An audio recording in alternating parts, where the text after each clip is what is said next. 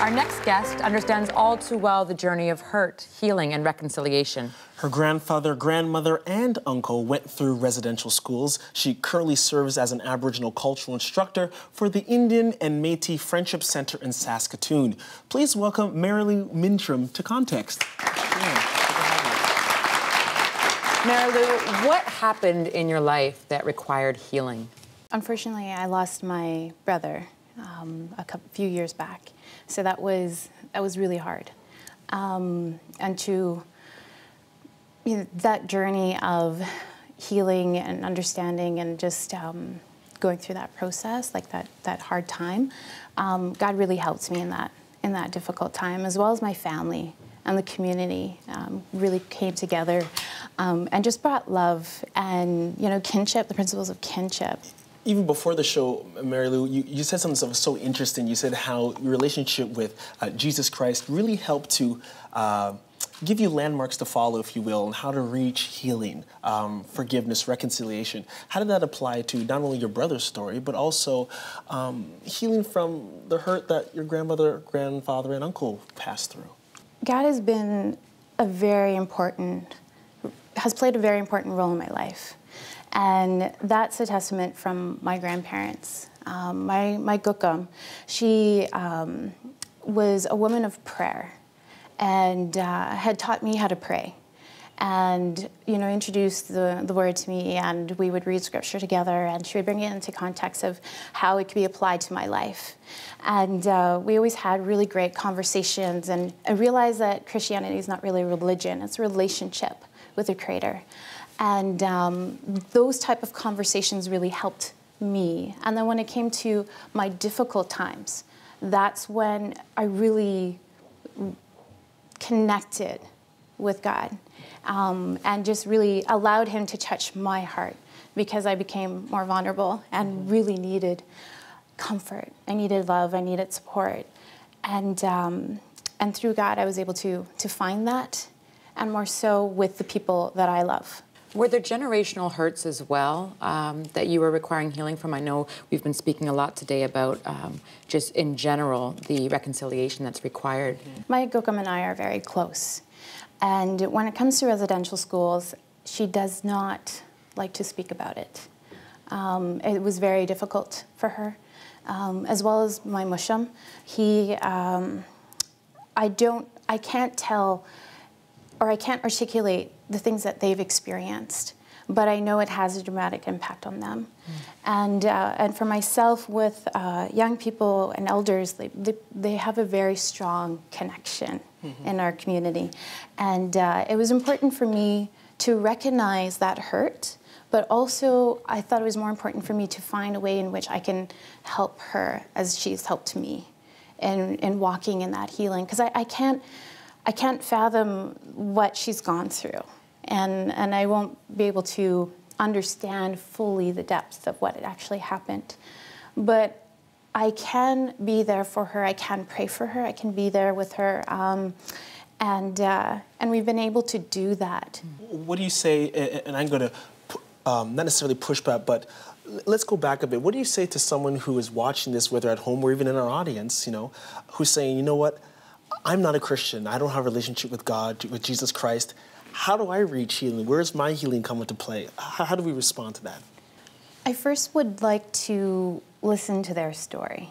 Everybody has their own journey, and everybody wants to be able to find, how to be able to walk in a good way in their journey.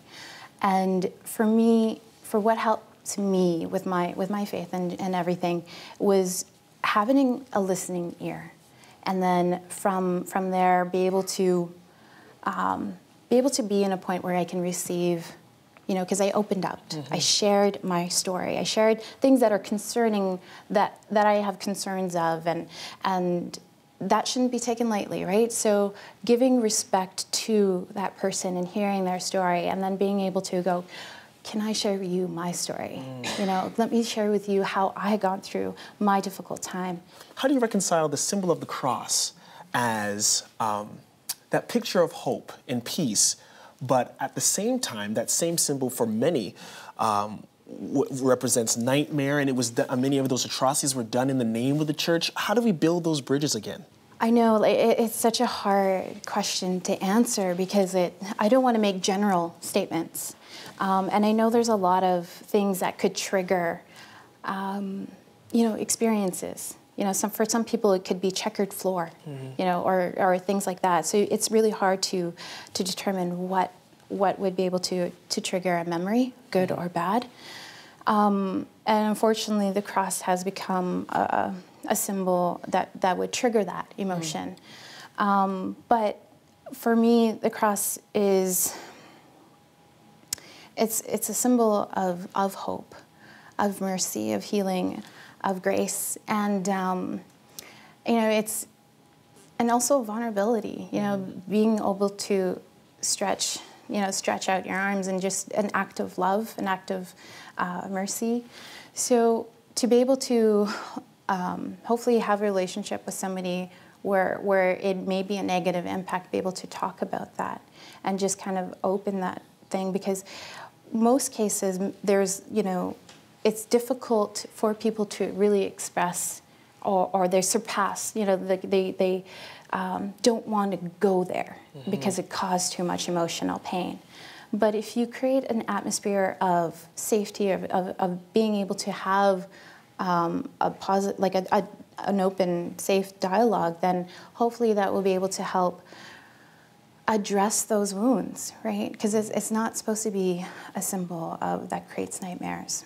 Can you explain also how your relationship with Jesus Christ intersects with your culture and your tradition? Well, I grew up in the church, and my kokom, like I said, mentioned before, she was very instrumental in that, and at the same time, she also was instrumental in really emphasizing that when God created me, it was good, right? I am a princess, is what she used to say, and it really encouraged me to accept and be proud of who I am as a Cree woman. And I do introduce myself saying I'm Cree from northern Manitoba, and she taught me how to beadwork. And I love beading, I love sewing, and I also teach beadwork and regalia, and that became more of a passion of mine, and because of my relationship with my grandmothers. So I was able to take that and that cross-cultural and intergenerational teachings and being able to pass that on as well. Mary Lou Mincham from the Indian and Métis Friendship Center in Saskatoon. Thank you so much for taking the time to be with us. Thank you. After the break, some closing thoughts on reconciliation.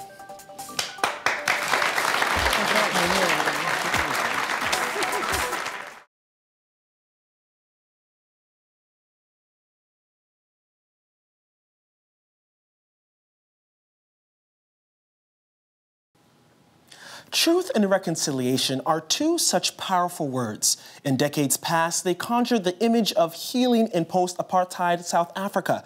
Now they bring hope for spiritual peace with Canada's First Nations. Yet those words resonate well beyond those two stories of injustice and healing. Truth and reconciliation are ancient spiritual ideas rooted, among other places, in the Bible, the very book brandished by many who caused the injustices. It's worth mentioning that in the Bible, Jesus saves his harshest language for those who do evil in the name of God.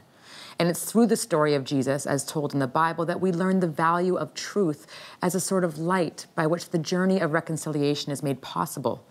For all of us at Context, I'm Sheldon Neal. And I'm Eternia.